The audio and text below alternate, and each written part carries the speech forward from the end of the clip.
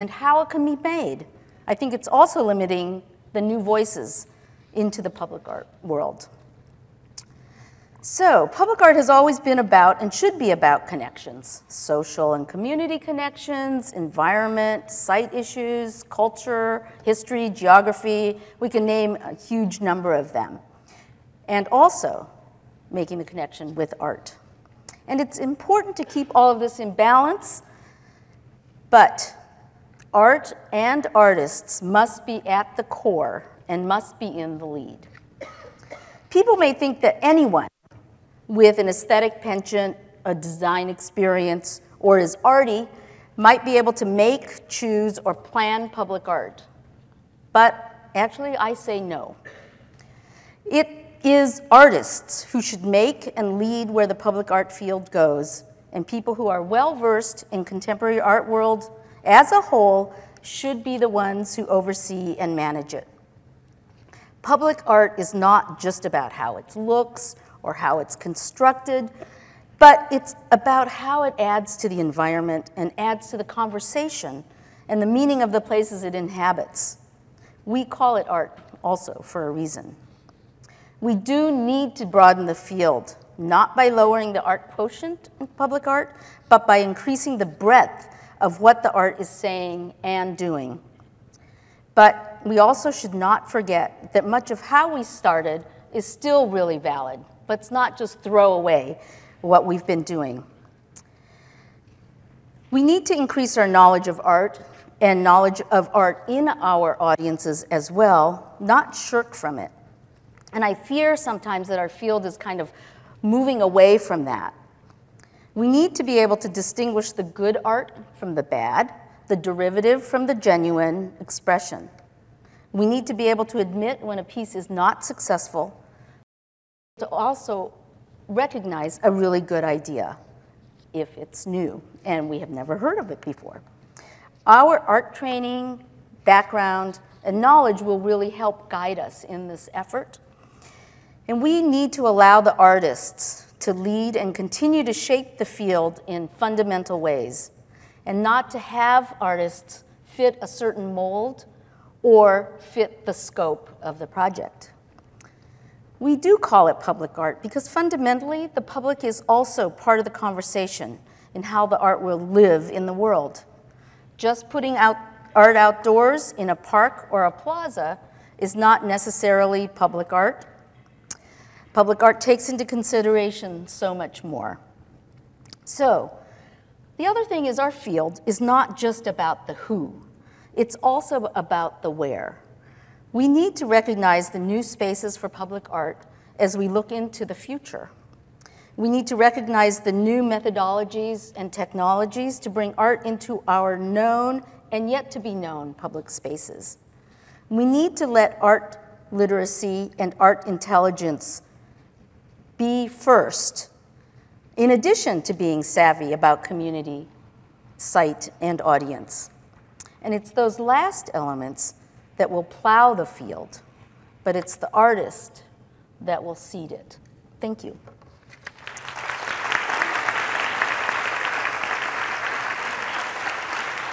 I just want to add this one last, wrong way.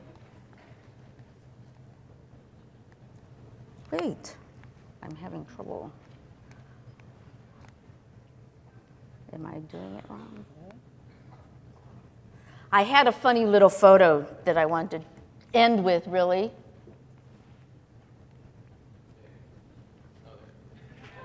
This is for our duking it out in the next round.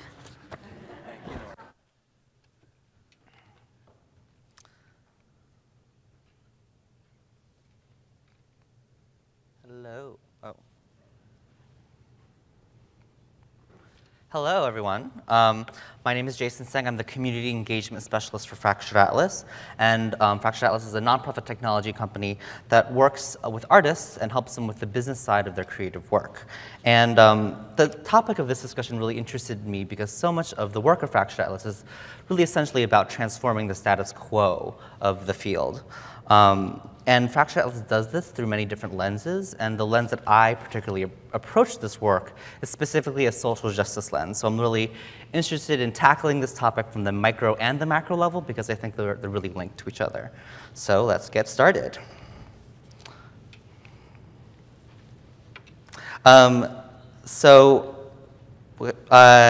So to transform the field, we first must understand what the field is. So when I talk about the field, I'm talking not just about the traditional disciplines of theater, dance, music, art, visual art. It includes things like fashion, design, and video games. It's not just nonprofit institutions. It includes individual artists, sponsored projects, for-profits, folk traditions, and consumers. We're also seeing a proliferation of platforms, and increasingly the distinction between audience and creator are becoming blurred. The arts are not a monolithic entity. There's not one art czar or Wizard of Oz who's pulling all of the strings. However, it is emphatically a system. And like all social systems, it is created and recreated by an infinite number of hyper-local, tiny choices and actions. And oftentimes, the forces that we're dealing with play out at the micro level with very little intentionality or malice, but when magnified over an entire sector, have hyper-macro consequences. And like all social systems, it does not operate in a vacuum. The arts and culture system is enmeshed within our broader society and economy. So if we live in a society that we understand to be racist, sexist, heterosexist, ableist, colonialist, or otherwise hegemonically oppressive, which is the preferred term that I use, then it would fall to reason that the arts and culture system will instinctively reproduce the same oppressions of the society with which it is entangled. So to demonstrate, I'll throw a whole bunch of statistics at you, so please don't fall asleep. I promise it'll be worth it. So this is the distribution of wealth in America. This is the distribution of contributed income in the US arts and culture sector. Does it look familiar? In 2015, researchers found that 3% of all of the richest 3% of Americans now own 54% of all US wealth. Meanwhile, in the arts, the largest 3% of arts and culture organizations by budget size receive over 60% of all arts and culture funding, or rather contributed income. So we can see that our field is unequally resourced. And hegemonic oppression worsens this resource gap. We can see this in society, where white households' median wealth is about 10 times larger than that of Latino or Latina households, and about 13 times larger than that of black households. We kind of know about the gender wage gap, but that gap, when it's spread out over racial lines, is much more exacerbated for brown and black women. This is, again, repeated in the arts, where only 10% of US arts and culture grant dollars benefited vulnerable populations, while the US is 40% people of color. This research is, again, coming from Holly Sidford's research. And again, reproduced at the local level. Of California arts and culture funding, only 9% benefited communities of color, and California is 60% people of color. That just boggles my mind. And so this oppression-inflated resource gap fundamentally inhibits our ability to participate in society. So we see this in socioeconomic statistics, where a person with a disability is twice as likely to be unemployed as a person without. Similarly, a black person is twice as likely to be unemployed as a white person. Of the Fortune 500 CEOs, 90% of them are white men. Only 5% are white women, and only 1% of Fortune 500 CEOs are black. 5. Again, we see this repeated in the arts sector, where 5% of US art museum directors are people of color. Among local arts agency employees, 86% are white. 72% are women, which is great, but before we pat ourselves on the back, I think we can also talk about the challenges of being in a feminized industry and with that, and the repercussions it has on things like wage depression. Almost 8 out of 10 roles on New York City stages were performed by white actors, and New York is only 1 in 3 non-Hispanic white. So as we can, and one more, US orchestra players are only 4% black or Latino. So we can see that this fundamentally impacts who shows up, who participates, and who leads our arts organizations. So how did we get here? This quote from Theodore Roosevelt: "Of all forms of tyranny, the least attractive and most vulgar is the tyranny of mere wealth, the tyranny of plutocracy." I bring up Teddy Roosevelt because he was staunchly opposed to the reach and power of the wealthy and actively used the government to protect public assets from the private sector. The most notable of his the establishment of the national park system. And I bring this up because so many of the roots of the inequity that we see in our field dates back and precedes the progressive era of Theodore Roosevelt. So we have the resources and power in the arts, which have been concentrated in an incredibly small number of gatekeepers who are disproportionately representing the interests and the demographics of the hegemonic class, which we can read as white, wealthy, able-bodied, heterosexual, etc. And this is largely by design. The traditional arts infrastructure was created by the wealthy and historically has catered towards their tastes and needs, which was primarily concerned with preserving the Western cultural canon. And as the government has ceded more and more responsibility to philanthropy and the social sector, the influence of these gatekeepers has increased. Artists in marginalized communities are only able to tap into this resource system by appealing to and maintaining the cultural status quo, which does not question or disrupt the hegemonic culture. Many call this cycle the nonprofit industrial complex. I say that we can call it the arts industrial complex to give it some more flavor. So where are we headed? This is a great quote by Dr. Martin Luther King Jr. "The arc of the moral universe is long, but it bends towards justice." Doesn't it get better, Jason? So many people in our society believe that our society is inherently progressive, and that as time passes, we grow more equitable. But does it really? Nathan Silver's blog, 538, shows us that the more diverse our cities become, the more segregated they are. The Washington Post found that white millennials are just as racist as older generations when asked questions like, are blacks lazier than whites? Or are blacks less intelligent than whites? White millennials respond almost as the same as their forebears. By 2016, Oxfam predicts that the world's 1% wealthiest people will have more wealth than the entire global population. So the reason why I bring this up is because so many of our metrics are pointing to a world that we're going to be living in that is more segregated, more divisive, and more unequal. So what hope do we have? So let's talk about what we know. So we know that our arts and culture system is fundamentally flawed. A report came out of the United Kingdom earlier this year that caused things fundamentally changed with the way that the arts operate and interface with the public, that we are approaching a cultural apartheid. So these forces are deeply entrenched in our systems, and yet they're highly dispersed, so it's very difficult to assign blame or to target a single person or entity. I want to bring in this quote by Audre Lorde, who's like my fave. "For the master's tools will never dismantle the master's house." I bring this up because so many of the solutions that I hear about when we talk about this subject are starting with the base assumptions of this arts and industrial complex. And I want Audre Lorde to remind us that our liberation will not be found in the status quo. So we can see this, that the funders can't save us. Let's be honest about that. Foundation funding only accounts for about 14% of contributed income. And when we look at that much bigger chunk of individual giving, we can see that the wealthy are largely abandoning us. Over time, the wealthy's share of their income has decreased as the middle class and the poor are digging deeper into their pockets. So, however, I have hope. We exist at an unprecedented moment in history. Innovation and disruption is rapidly accelerating. The economist Joseph Schumpeter calls innovation creative destruction, the process of industrial mutation that incessantly revolutionizes the economic structure from within, incessantly destroying the old one, incessantly creating a new one. So what is this disruptive technology that we're talking about? It's allowing things like disintermediation, which is connecting fans directly with creators.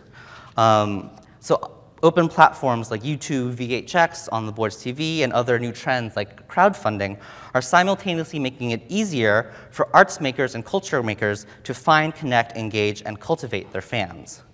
We're also seeing a falling barrier of entry. Bill Janeway, who is a venture capitalist and economist, talks about how open source software combined with cloud computing is reducing the cost and time of the cost of time and money it takes to launch a new service in our new kind of web-based economy, and that it's approaching asymptotically to zero. So a lot of what Fractured Atlas does is to help reduce the startup costs, to help more creators enter the arts and enter the market. But really, we need to be doing a lot more of that and at scale. And then generally, we need to be moving more from an institution-centered system to a person-centered institution. Person-centered system, rather, sorry. So this means a fundamental shift towards the DIY artist and self-production and self-management. However, fixing the market is not enough. Even if we solve all the market barriers, we will not solve the inequity problem in the arts without also attacking the root cause of this injustice in our society, hegemonic cultural oppression. But this is where the arts in its content can be a major player in debunking the hegemonic beliefs which keep vulnerable people marginalized. Earlier this year, Norman Lear gave an amazing speech on the role of using arts to combat racism, sexism, homophobia, and to further progressive politics at Arts Advocacy Day. So we must embrace an arts policy strategy that is person-focused. When I say person-focused, I don't mean individual-focused. Well, maybe a little bit of that. But I mean focusing on people as whole people. So by focusing on art-specific issues, we erase the experiences and the challenges that are experienced by the most marginalized in our field.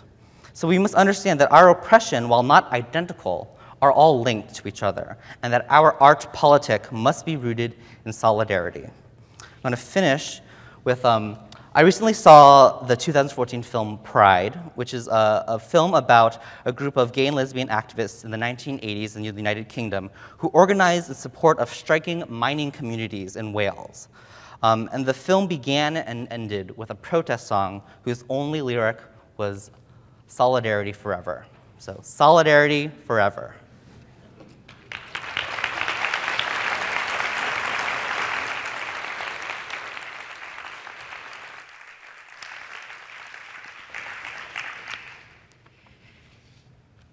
A grantee once told me that transformation is one of those bullshit funder terms that we use that everyone then has to fall in line for. Why? I asked him. Don't you believe that thoughtful, real change can happen if you design new ways for your organization to function? And he told me that real change that he needs has a $sign and many zeros behind it. And that's Bob Graves from the Old Town School of Folk Music, who many of you will see tomorrow. But Bob got me thinking, is transformation just a term we use? Is that really possible? I know that as an individual, most of us have transformed ourselves at least once in our lifetime, if not several times. I've known organizations that may not have gone from point A to point Z, but have certainly gone from point A to point B, and then maybe moved to point C. So what would lead to many people and many organizations changing so as to justify what could be called field-wide transformation that would help organizations look like our changing nation? What are the major levers that it would take to get us there? As Clay mentioned, I'm Angelique Power. I'm from the Joyce Foundation, which is based here in Chi-Town. Welcome, welcome to our city. Chicagoans, stand up. Who are Chicagoans in the crowd? Yeah, John, yes, yes, yes. If there's a problem, talk to the people that just stood up, responsible for that. We are primarily a policy foundation. We focus on quality of life in the Great Lakes region, which means we tackle issues like education reform, environmental protection. We work to help the low-wage worker have upward mobility, and we take on issues like gun violence prevention. The culture program doesn't focus on policy like the other areas, but it looks to also level the playing field by focusing on where we see inequity, and that's racial equity in the arts.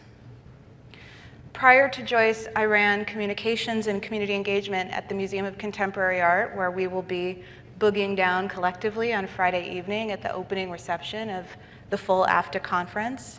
And before the MCA, I was in community relations at Target Corporation. And I tell you this not to bore you with my resume, but to let you know that I do believe in field-wide transformation, probably because I've spent time inside of a corporation, inside of a nonprofit art space, and I'm now functioning in a private foundation.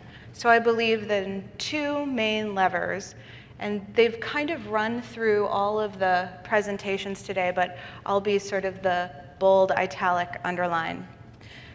One lever, I think, is realizing that many of our arts organizations are not designed to be equitable, diverse spaces. Now, some of our finest and most important arts organizations are set in communities of color. They do not struggle with representing the demographics around them, on their staff, on their boards, on their stages, and in their galleries. They struggle, as we've mentioned, with not receiving the same level of funding that those white arts organizations receive to bring in that diverse constituency. And I'll get back to that shortly. But let's focus on the white organizations that are certainly struggling to keep up with the changing demographics on their staff, board, and on their stages. Despite best of intentions of those art spaces leaders today, our arts organizations reflect the widespread inequities that are baked into the systems, just like it's baked into housing systems, education systems, criminal justice systems. Whether it's the culture of the organization, the policies, programs, they are slanted so that the results that are happening that have been detailed today, they are actually getting the right outcomes that they are designed to achieve. Without a systemic intervention, progress will not be made. And what better time to do this? Let's look at the past year. Ferguson, Eric Garner, Black Lives Matter, teenagers at a pool party in Texas. Now let's look at the arts. And I think that each of us have mentioned this disparity, that 2% of arts organizations receive 55% of the funding. We were shocked in the last two presidential campaigns that 88% of the Republican Party was white. But then we look at the numbers of arts organizations administrators, and they're the same. Or we look at the executive directors, and they are 90+% Caucasian. The New York Times wrote an article that said, you have to be white and male to be an artist making a living today, due to the fact that most financially successful artists are. There's a group of organizations and funders within Grantmakers in the Arts, a national organization that I'm honored to serve on the board of with several of you that are in this room. And we've been working steadfastly on shining a light on demographics, sure, but also on how structural inequities are baked into the DNA of our art spaces. And if we want spaces that reflect communities, we need these structural interventions. We need to look at root causes, re-examine policies and procedures, so that we can make sure that the people who run the organization, the people who have the best of intentions, can get the outcomes that they want, which are organizations that are magnets for all people, to the stages, galleries, boards, and offices. Also, many of us here in Chicago, art executive directors and artistic directors from a wide range of arts organizations, from Steppenwolf to Black Ensemble Theater, Joffrey Ballet to Muntu Dance, we've just emerged from a 2.5-day anti-racism training with the People's Institute of Survival and Beyond. How many people know of the People's Institute? How many people have been to a training? Okay. This was not something that was funded by the Joyce Foundation. In fact, each of the arts organizations paid money out of their own organization's budget, and some wrote personal checks to cover the cost. We all came to realize that for transformative change, we need to move out of the transactional realm of just adding a few people to the pipeline and feeling good. We need to change the culture, the way we relate and honor our constituents, along with changing the policies and programs and people that are in place. And these systemic changes are especially need to happen at foundations. We need to be held accountable to how we change our funding, the way we fund, who we fund, how we measure success, how we're beholden to the entire art ecology. Number two, that was just one. Number two, human capital development. People are essential to the success of arts organizations, and yet anyone who's worked inside of an arts organization can tell you that there is little, if no focus on people. Not on job training or professional development, no cultivation of middle management to be great leaders. People are doing 2 to 3 jobs. The tenor is always set to 11, with people running a marathon in a sprint. And don't get me started on salaries. I call entry-level positions in the arts indentured servitude. And management or leadership don't fare much better. Last week, MoMA employees started to picket due to that museum with an endowment nearing $1 billion, asking the employees to increase the amount they pay for health insurance on top of their already low wages. Robust retirement planning is also tough to come by, making founder syndrome less of a choice of a founder who just won't let go of their organization and more of a reality of a founder who cannot afford to retire. What if the arts treated its people like some of the smarter companies do? What if funders gave dollars to cover salaries and insisted that they raise them? Ultimately, what if we decided that we wanted to inject the same creativity we do to the front of the house to the back of the house? Pay a competitive wage to every level inside of an arts organization. Train people on the job not once, but always, because there's always innovations coming down the pike. That way, we can attract all different kinds of people to the arts, not just the usual suspects. So to wrap, I think that transformation is possible when we understand how systems are designed for these undesired outcomes, and so we change those systems. When we see the arts are only as strong as all the people that help to create it behind the scenes, and start investing like mad in human capital, and when funders support this work honestly and wholeheartedly. Thanks for listening.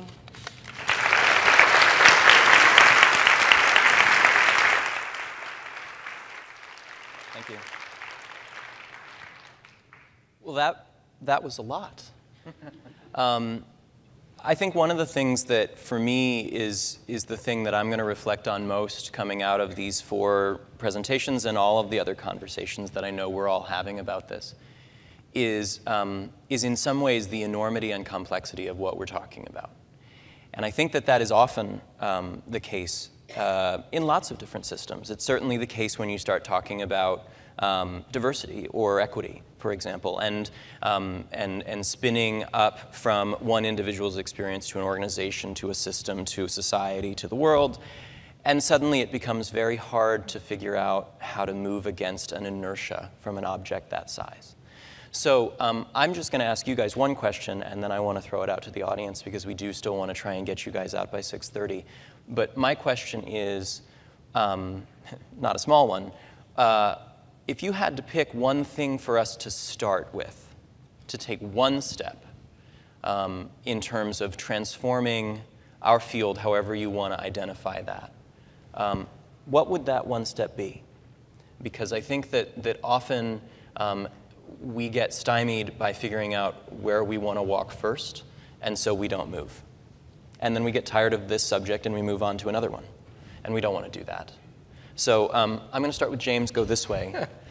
Or should I start? No, James has had the longest to think. He talked first. It's fine. I don't know. It's an interesting thing. I mean, I really believe in the live experience. So while I appreciate everything, Jason, you were saying about the digital and all that and what that means, and I agree with it, I also really believe in this idea of like collective effervescence, like something magical can happen when people are together. And so I really do believe in the live experience. I think there's a big challenge that you kind of referenced is like, and one of our convenings, Hadari Davis talked about. Hadari Davis, and many of us our age grew up in segregated public schools. Oh, excuse me, integrated public schools. And now the schools have become more segregated, right? There's a resegregation happening, particularly in urban landscapes. And so what does that mean? So Hadari as a curator, integration and sort of multi-ethnicity and plurality is just in his DNA. And so what is that going to mean 30 years from now when the kids who are in high schools right now that are being retrenched, segregated, what's that going to mean for their artistic curation? So to me, it goes back to, as adults, I think we have to be conscious about creating spaces in which younger people can thrive. And so what is it, when I talk about like changing leadership landscape, I'm talking about what is it we're doing now that is going to have resonance 30 years from now, so that the young people who are in leadership positions and are pulling the levers both reflect the demographics of the country properly at the time, but also are set up based on the actions we're doing right now. Mm-hmm. And that those reverberations last and aren't necessarily recognized often until 30, 40 years down the road. Okay.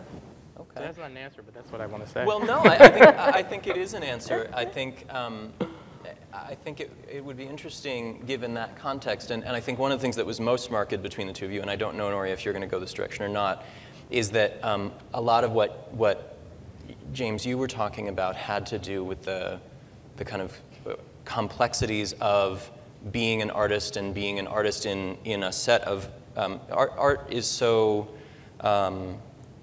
transformational over time. So, you are the hip hop generation that came with a whole set of things, none of which really prepared you to move into a system that was created for a generation 20 years before. You're now dealing with people who don't connect with that same set of influences. And yet, I think, Nori, as you were saying, it's important to place the artist at the center if we are to talk about our field as the arts field. So, Nori, I'd love to hear, what is your first step? I actually kind of resist the idea of a single first step, because I think that there's so much variation in the field that I don't think there is a single step that really makes sense for everybody to take. And so I guess my thing would, what I would hope is that there would be within each whatever, some way where artists really do become fundamentally part of trying to create what that system is.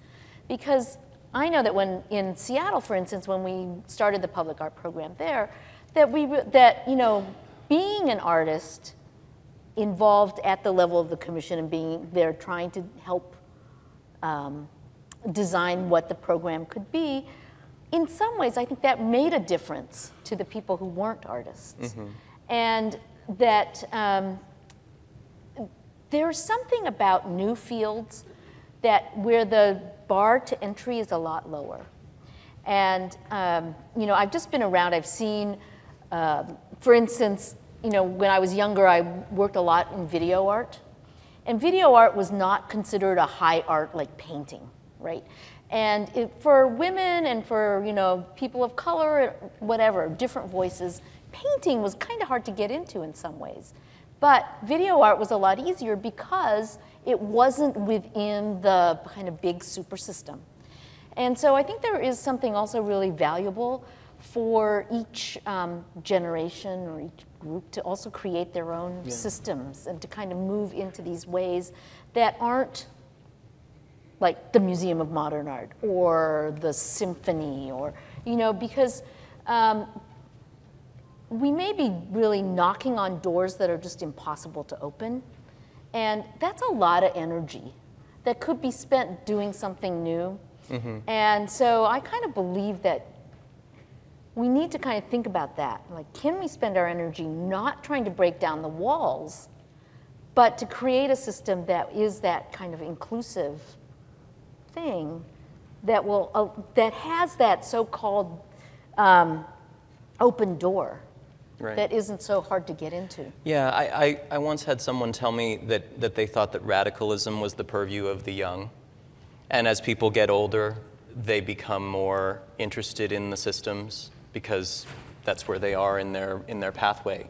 And that's interesting to me. And I wonder if in that context, if you're talking about blowing up a system, if you're talking about creative destruction, for example, that's an interesting thing to throw out there, but you're saying it in the larger context of, you know, the hegemonic oppression that you're talking about, which has lasted centuries. So in that context, I'd love to know what you, Jason, think is kind of a first step. Yeah, so I don't think that there is, again, a single first step. But I also think that we all should be taking first steps. There's something we talk a lot about at Fractured Atlas, about the ways in which we kind of, how we make decisions is being directionally correct. We know that we don't have perfect information. We know we are probably not going to get exactly where we want to be, but if we can eliminate the places that we don't want to be, we can move towards better. So I think we all need to be making many tiny little chips and see what works and see what doesn't work. But my personal small thing, and this is not something that I don't think will fix everything, but I want to see an end to unpaid internships.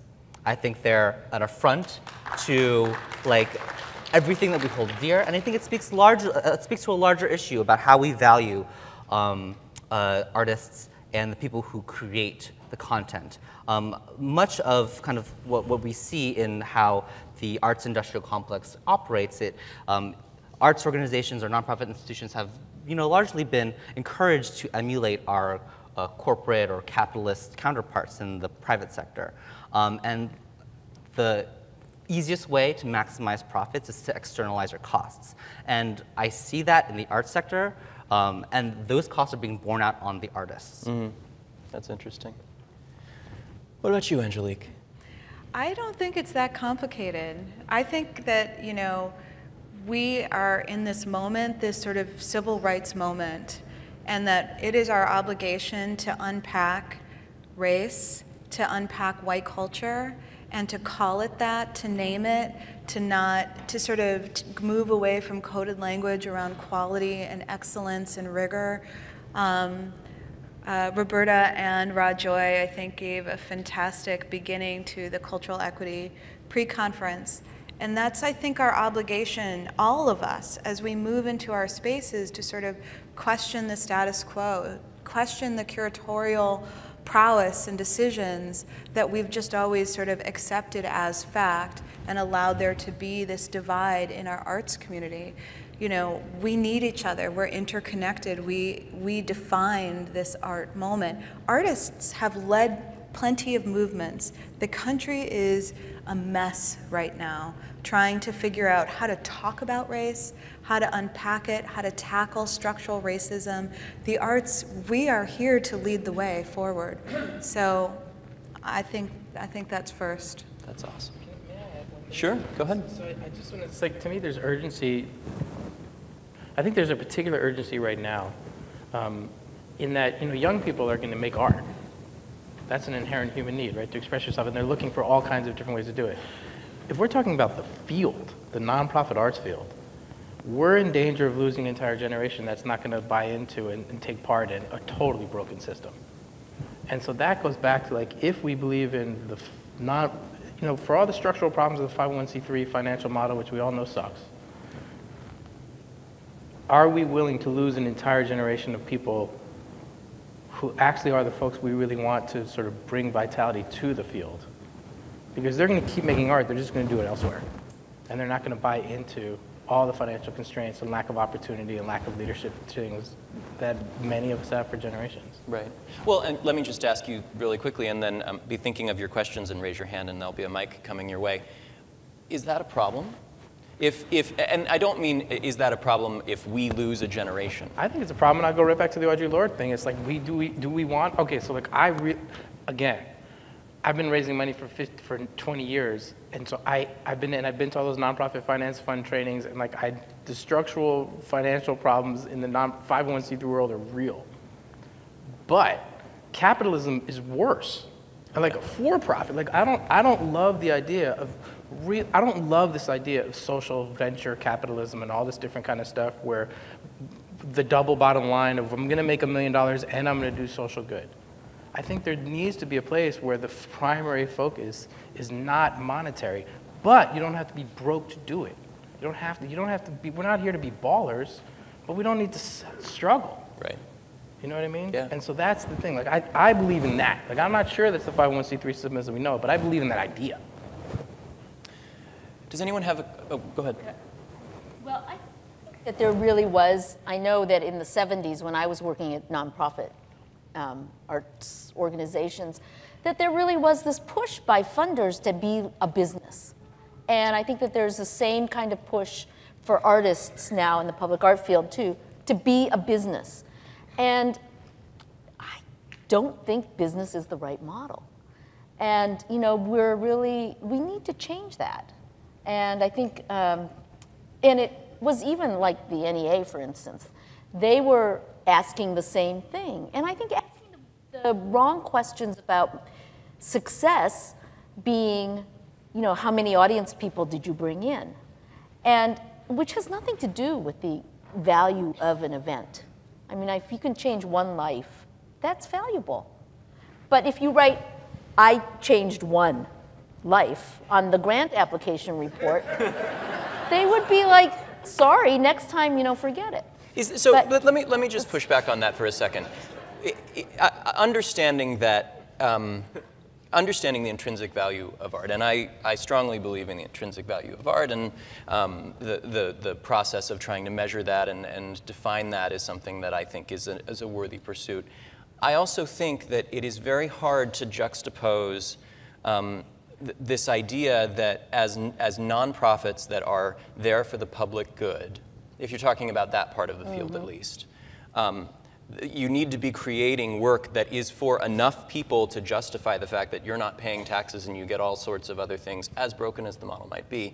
And so the idea that you would then be creating something that ostensibly impacts one person or is impacting not necessarily anyone except the individual artist who's making that work, is that enough in this moment for us as a field to go out there and say, like, this is what we're doing to all of those people who don't believe in the organizations and the institutions? Well, I think in order to hit certain narrow areas of, you know, a city, a group, or whatever, you have to be willing to say, I'm not trying to hit the masses. Mm-hmm. You know, you've got to be willing to say, I can't, you know, and that if we can work in some of these micro ways, that's also very helpful. And I think that what some of the public art people have been trying to do is really to target, you know, you target to the people you want to talk to also. Right. And sometimes you can't talk to everybody. Yeah. You know, it's just like not everybody can like your artwork. And, you know, you just have to accept that. So. I think we have time for one question if there's someone who has it. Oops, sorry, we talked too long. So we need to get the microphone because we are live streaming this. So Caleb, can you just bring it down front here? Thank you.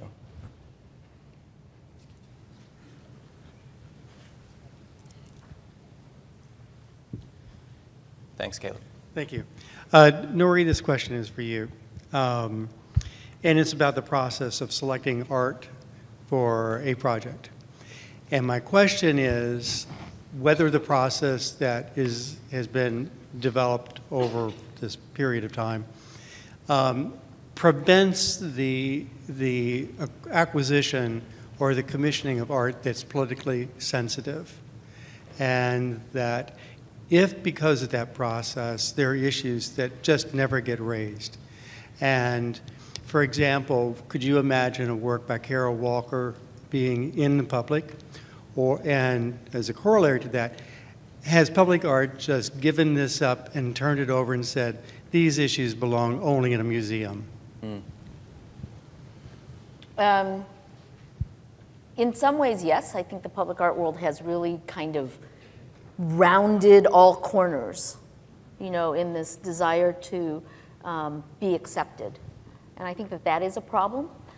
But I do think that art that comes, even if it's difficult, if it comes from the conversations with the community, and people have kind of not like bought in. I don't, because I hate that term. But if there is something that is difficult that comes out from conversations and research and makes sense, then I think it totally could happen out in the public. But the problem is this imposition of something that has nothing to do with people, or that the people are afraid of coming, that makes it really hard to do some of those, the difficult subjects, so-called. Because the other aspect of public art is that there's this feeling that it has to be accepted by everyone. So if you do a Kara Walker piece and people are worried about sex or slavery, or that offends them, then one person complaining to the mayor is like all it takes to get rid of it. So it is a process that's definitely broken. I'm not sure how to fix it exactly, but maybe what we need to do is say, okay, public art is one kind of thing. It doesn't have to encompass everything. The museum is another kind of thing. It doesn't have to encompass everything. And maybe we're just demanding too much. I don't know. I think it's interesting when you talk about public art, in our most recent issue of Arts Link, there's an article about Black Lives Matter and about the art that came out of Ferguson particularly, but has come out of that movement and continues to come out of that movement. And a lot of those pieces are, pieces that were installed in public. There are pieces that are performed in public. There are actually pieces that lose a lot of their impact if they're not there in public. So I'd love to understand from you, or from any of you, is that, new is silly to say, is that something that is becoming more prevalent now, a kind of more active desire to utilize at least part of our artistic spectrum to voice, Angelique, what you were talking about, this moment that we're in, and what, that's the part that gives me, I think, actually the most hope, is seeing the pieces that are emerging out of that, and hearing about the poetry and the paintings and the sculptures that are coming out of all of the pain that this country is feeling right now. And I just find there's something very important about that in this conversation. And then I think, James, to your point, there's something problematic about the fact that I imagine many of those artists feel entirely disenfranchised by our institutional system. But I think, okay, I think most art is public. I think the problem is, I think that we should take advantage of the moment in time, a lot of what you were talking about, that even maybe started with the Occupy Wall Street folks, with the reframing of language. If 99% of the country is not the 1% of the country, or if 98% of our art institutions are not the 2% of the institutions, why do we refer to the 1% and the 2% as the mainstream? You know what I mean? If most people are not actually working and operating within that structure of the tiny economic lead, why is that the mainstream? And I think that that's a big thing to rethink about, like actually where is the positional power? And it's to use a horrible analogy, if those of you who are dog owners, when you take your dog for a flea dip, you dip them in a big thing of poison, before the fleas die, they go crazy, and your dog is going to get bit worse than it's ever been bit before because the fleas are trying as hard as possible to survive. The optimist in me believes that the 2% is trying as hard as possible to survive right now. And so in some ways, the tension we're feeling is the actual reality of the world ultimately is changing. That's the optimist in me.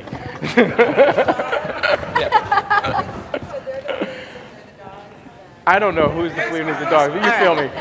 They're the fleas, I guess. Okay, they're the fleas. Okay, that's cool. All right. So we've come to the end of our time. I just wanted to kind of flea dips. If you leave with one thing, it is that your dog will get bit worse than ever if you dip them in a flea dip. So the reason that we tried to put this together this year is that this is one part of a very complicated conversation that's going to occur in 6 different pre-conference events with nearly 500, 600 people, and then in a main convention that spans 40-some breakout sessions and whatever. And it's important that we all be having this conversation together and having it in groups of 2 and 3, and having it at receptions and having it in sessions. And so my hope is that this has probably not given you any answers at all, but has instead started you thinking about how you might go and solve some of that problem, have some of that conversation. So I just want to say thank you very much to these 4 people. This is a very brave thing to do. This is a very hard conversation. So can we give them a big round of applause, please? Thank you.